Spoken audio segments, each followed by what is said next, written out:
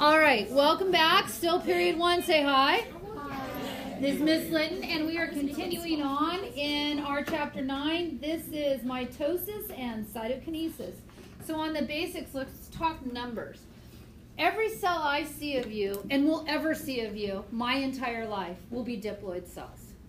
And you were made by a sperm and an egg joining together.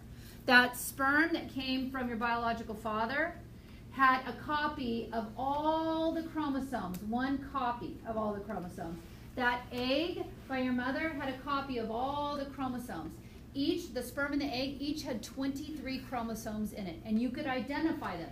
This is chromosome 1 from dad, chromosome 2 from dad, chromosome 3 from dad, and same thing for your mom. Chromosome 1 from mom, chromosome 2 from mom, and so on. When the sperm and the egg united through fertilization, that's another whole chapter, and it formed a diploid zygote. That zygote now has 2 copies of chromosome 1. One from mom and one from dad. 2 copies of chromosome 2, 2 copies of chromosome 3, and so forth. Those are called homologous pairs of chromosomes. They are the same size, they are the same shape, and they code for the same characteristics. Your dad's chromosome might have said brown hair, your mom's chromosome might have said blonde hair, but they're both coding for hair what? Color. Same size, same shape, and code for those same characteristics. Those are diploid cells. 2 copies of all the information. If I scrape her arm right now, I now have copies of all of her DNA. Not only that, I have half of her mother's DNA, and I have half of her father's DNA right here. Okay? Now, when you go to make a baby, this is when you have finished high school and finished college, and you are in a stable, loving relationship with a job that can support that child. You can practice up until then, but when it's real deal, when it's go time, okay? When it's go time, okay? Miss Linton, I feel uncomfortable. When it is go time, okay? You are going to want to send forth, not a mutant ninja turtle, okay? You're going to want to send half your DNA. And ladies, we took care of most of that before we were ever born. We're like, that's on my list, check to do? Okay, done. Okay? And gentlemen, when I say the word gentleman, you just made 1,000 sperm. Gentlemen. Hey, there's 1,000 more. Doesn't mean you have to do anything with them. Okay? Let them stay put. Okay? But we will form gametes. And those gametes have half the amount of information. And we're not going to do my arms, my legs, mitosis then. We're going to do what? Meiosis. So we only send either our mom's chromosome 1 or our dad's chromosome 1. Okay? That's meiosis. That's next chapter. Those types of cells, gametes, sperm and egg, those are not diploid. They are what? Haploid. Okay? Yes? But how is it determined, like, if dad's cells are number 1 and mom's number 2? Not, and that's the beauty of it. Because that gives us variety. And variety gives you opportunity to select the traits that are best for that particular environment. All right. Now, if you look here at these diploid cells, you know, we might say, oh, we're so awesome because we have 46 chromosomes. But look, a potato has how many? 48, okay? So I'm just saying it's not numbers, okay? It's not the numbers, okay? This fern has 1,320, okay? There's some, you're getting extra chromosomes in there. So, on the numbers, a diploid number 2N is when you have 2 full sets of chromosomes. 1 set from each parent. Okay, keep that conversation to yourself. 2 full sets of chromosomes. 1 set from each parent as found in somatic cells. Somatic cells are body cells. A haploid number is when you have only 1 set of chromosomes. A mixture of parental chromosomes, as in sperm or egg, and these are called gametes. They are called gametes.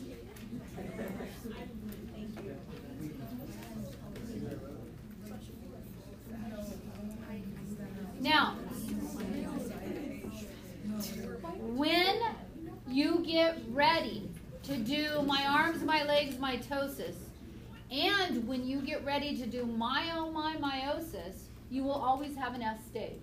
And during the S stage of interphase is when you will copy all the chromosomes you have. And then it's your job to divide those up. In mitosis, you only have to do one division. It's like I copied all my DNA, and you each get a copy of it. When we get ready to do meiosis, I'm going to copy all my DNA, but I'm going to have to divide it how many times? Twice, to get down to half the chromosomes. Okay? But we're just doing the straight up division. So those sister chromatids are made during the S stage of division. Now, I'm going to simplify it. This is super simple. Super, super simple. Okay? Take a look at this cell right up here. Do you see the churros? Oh, yeah. Centrioles, right? How many chromosomes are in this cell? 4. So if I am going to make more cells, if I'm doing my arms, my legs, and mitosis, if I have 4 chromosomes in that cell, then all the daughter cells, that's what they call them, daughter cells, should have how many chromosomes in them? 4. So I'm going to replicate all 4 of them. Whoa. I'm going to replicate all 4 of them. 1, 2, 3, 4, but now they have sister chromatids held together by a centromere. Now all I need to do is get all 4 to line up single file and separate. So I will have 1, 2, 3, 4 here and 1, 2, 3, 4 here. Okay? So then I will end up with 2 cells, each with how many chromosomes in them? 4. Now let me tell you, the new curriculum says you do not have to memorize the stages. However, you cannot talk later about where you have variation unless you know the names of the stages. It helps you organize. So they say you don't need to know it, but you really do need to know it, okay? And they're not hard, and we will go through them together, okay? So in essence, okay, let's take a look at them, and I'm going to go through them with you first, and then we'll come back and put in the notes because they're kind of easy, okay? The first stage is called prophase, and if you look here, they're going early prophase, and late prophase. Looking at this diagram, okay, with your bio buddy, what do you see happening through the stages of prophase? What do you see happening? Describe it with your bio buddy as you work from left to right. Looks like a nucleus.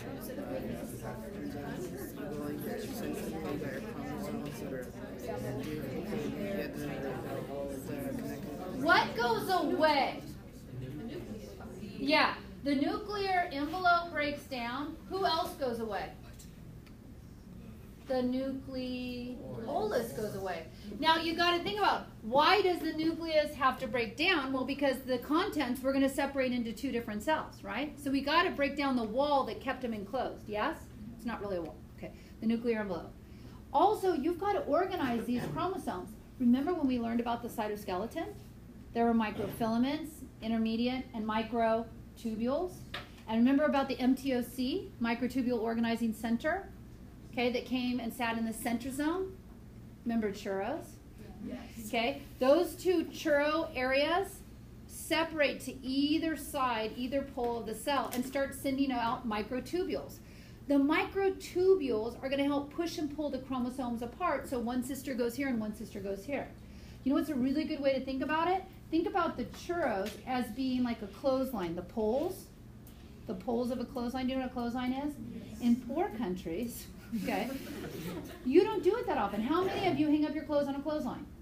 I hang up my clothes that are my hand washables because I cannot have them dry in a dryer, right? So that would be a type of a clothesline. But a lot of you just put all your clothes in the what? Dryer, okay? But you have a poles right here, okay, and a clothesline coming across. Those are microtubules where you hang up your jeans. Okay? So all of that happens, this process, getting ready for it, happens during prophase. Okay? Then, okay, so this whole thing is called mitosis. Yes? Oh, I was just curious, when the chromosomes replicate, why is there a centromere? Why can't they just... Because what you want to ensure is also, too, on the next stage, in metaphase, all the chromosomes line up right here, and that way you can ensure one goes here and one goes here. Okay. So the chromosomes line up in metaphase, and you can see here's a really you can see the centrioles are there, but do plant cells have centrioles? No, but they do cell division just fine. That's because if you remove the centrioles, what you would have there is just an area where all these microtubules are coming out. So they meet in the middle at metaphase to get themselves all organized. Now, where all the microtubules spreading out, do you see how it kind of looks like an asteroid or something like that shooting through the sky? Do you see it? Like where all the microtubules are going everywhere? That's called an aster. Right there is an aster. Okay? So that happens during metaphase. Then look what's happening during anaphase. The reason why it appears like this is the sister chromatids were right here, and now watch, go like this. They're getting pulled away. Do you see it? So right here by their centromere. So they were like this, and they're going away. Okay? Then take a look here. What's starting?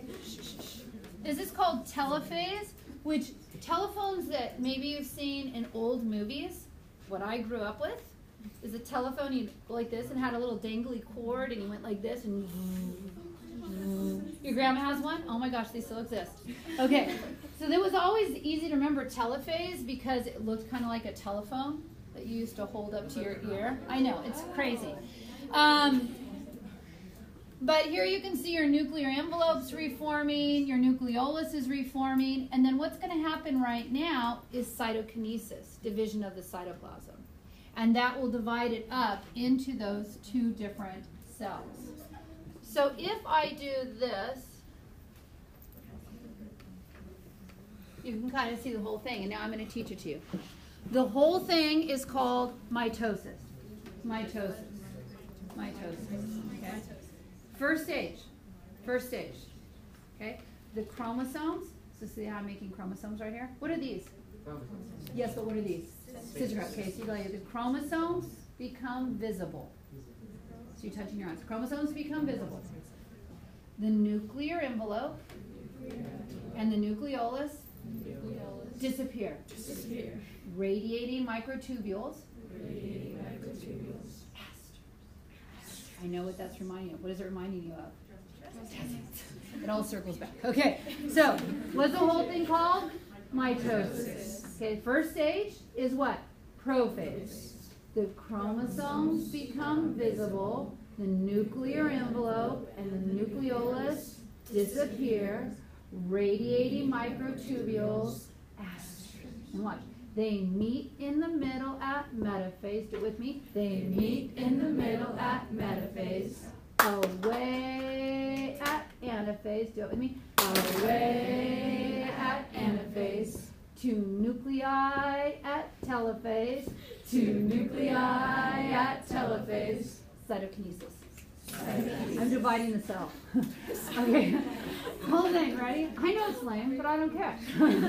All right, holding from the top. Here we go. The whole thing is called mitosis. The first stage is called prophase. The chromosomes become visible. The nuclear envelope and the nucleolus disappear, radiating microtubules. They meet in the middle at metaphase, away at anaphase, to nuclei at telophase, cytokinesis. Good, very good. So you know all of mitosis right now. All right, so let's look at your notes. Mitosis generates two identical cells. And I'm just going to give you the parts you need. On 1A, chromosomes consisting of two sister chromatids become visible. For B, break down. For C, the word that you're looking for is this. What's this? Asters. Are alpha and beta all helping? In metaphase, chromosomes meet in the middle. In 3A, sister chromatids are pulled or pushed apart. And number 4, telophase, nuclear membranes with nucleolus reform. Sister chromatids are now called chromosomes. In cytokinesis, Division of cell forming two cells. Forming two cells. Now, in animal cells, this is called a cleavage furrow, but plants can't do a cleavage furrow to divide because they have a cell wall that they build. So right here, they have to rebuild it. It starts out as a cell plate and becomes a cell wall. So in animal cells, for one, cleavage furrow, two, plant cells. Do one more thing. We already talked about it. Function. Mitosis by somatic cells is for growth and repair. And then you have everything else. Okay, when am I going to see you again? Monday. What are you going to do before I see you on Monday? Chapter 10 terms and review what we did today. Okay? All right. Have good weekends. Make good choices. Be smart.